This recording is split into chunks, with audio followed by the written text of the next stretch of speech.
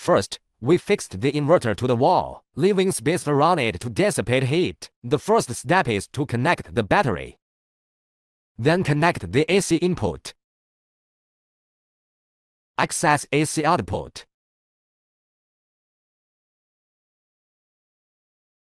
Connecting to PV input. Open the battery. The battery circuit breaker must be turned on first, and then the inverter switch. Then connect the AC input. PV input.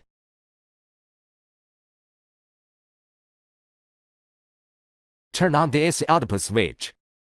Insert load power supply. Load starts working. Disconnect the load and the load stops working. Turn off AC output. Turn off the grid power and AC input. Turn off PV input. Turn off the inverter. Please note that the battery must be disconnected last. Thank you for watching. See you next time.